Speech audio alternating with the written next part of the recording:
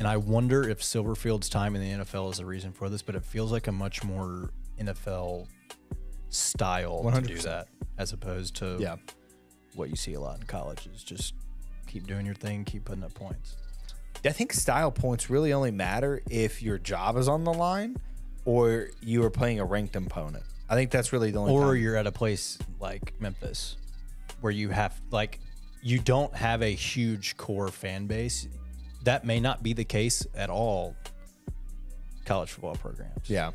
But definitely in Memphis where you have, what, a core of 25,000-ish fans that are fans, and then you've got to bring in 10, 15 casual that are, you know, their number one team is somewhere else. But if you're exciting and fun, they're going to come to a Thursday night game against Navy when their team's not playing. But I think you also get that if you just win.